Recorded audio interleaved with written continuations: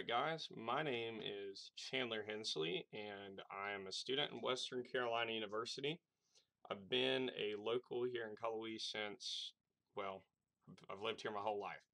And I'm a Christian. I've been on campus for a long time doing a lot of outreach, working with a lot of different churches, talking to a lot of different people, and something that I've actively been doing in my time here is trying to spread the truth of God's Word. Now, today it is April 20th, and there is a pretty big controversy. As we can see on this screenshot I've got here, there is a man, well, a few men, and he's holding a sign that says, "Attention, BLM, Antifa, sissies, thieves, Muslims, cowards, Satanists, blah, blah, blah, blah, blah, blah, blah, blah. You're going to hell. Hellfire waits." Now, as a Christian, and I'm sure anybody can understand this no matter what belief system you're in or political group, you can understand that no matter where you are, there's certain extremists that are in your sphere that will go out, and it disappoints you because you know that that is not the truth. And you don't want people to come into contact with these guys or whoever it is and then look at you as the same person when you're not. So this is a very common thing that's talked about. I actually just wrote a big paper on the problem with stereotypes across the board. It's not just a white person problem or a Christian problem. It's a problem in every single group you can think of. Now, I want to address this because what people are hearing right now is not the gospel. It's not the gospel of Jesus Christ. This is not the life of Jesus Christ. One thing of Christians that we can most agree on, despite a lot of differences, is that the Bible, Scripture, is the Word of God. Now, there's a lot of different interpretations, but there's a lot of fundamental problems with this picture that you're going to see here. And I want you to know that this is not an accurate representation of Jesus. And I'm going to show you that. If we go to Google here, this is the main verse I'm going to be looking at. Ephesians 2:8-9. It is by grace that you have been saved. What does saved mean? It means you're going to heaven. Your eternal salvation, your security. Yes, your way out of hell. Now let me explain the gospel to those who may not explain it or may not understand it. Sorry. We as humans broke God's law, the Ten Commandments, okay? We've all committed mistakes. We're not perfect. And because of that, we separated ourselves from God. None of us are more worthy or less worthy. We are all equally in this position of needing God's grace in order to not receive that punishment of hell. The fundamental problem of this picture here is that what it's claiming is what we would call a works-based theology. And what that means is that your entrance into heaven is dependent on what you do or do not do that is good or bad. Now, what's interesting is the difference between Christianity and literally every other religious group is that it is not based on your good works to get into heaven. And it's totally based on the fact that Jesus, the perfect Lamb of God, as John the Baptist said, was the one that paid for our sins because we couldn't do it. You see, in the entire Old Testament, there was these sacrifices, this atonement for sin. And that's exactly why Jesus was called the perfect Lamb of God, because he's the only one that could truly wipe away our sin.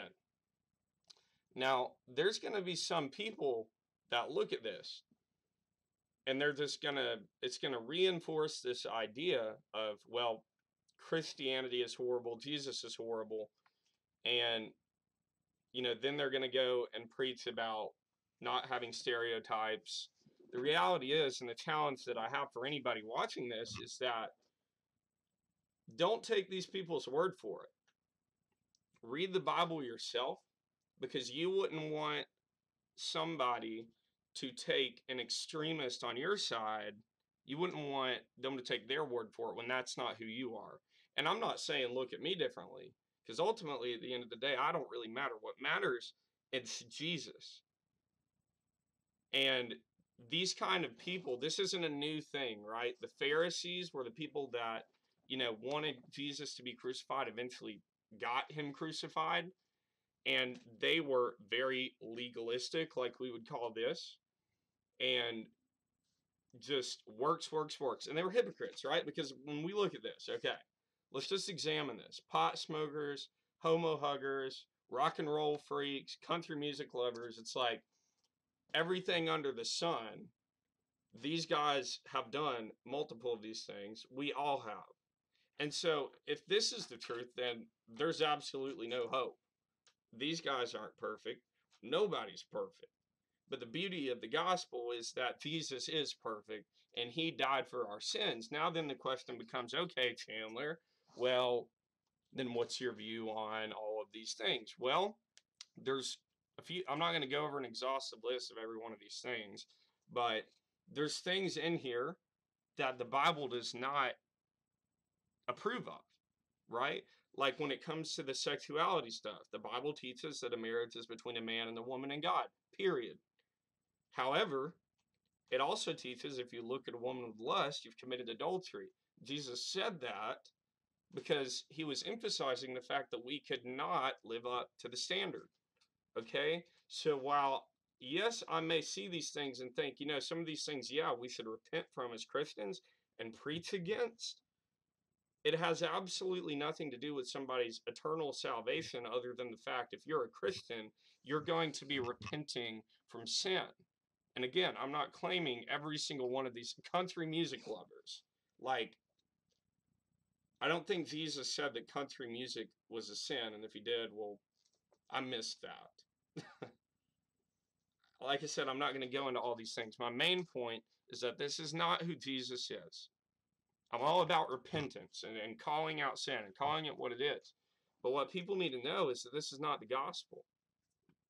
The gospel is that we were dead in our sins, all of us. Not just me or these guys, like these guys just as much as me and anybody else. And Jesus came because he loved us and he didn't have to, but he did to die on the cross so that when we would put our faith in him and trust in him, that his righteousness would flow through us and that we would be declared innocent because God put his wrath on his son. And Jesus defeated death. After he died on that cross, he was raised from the dead, and that proved that he was God.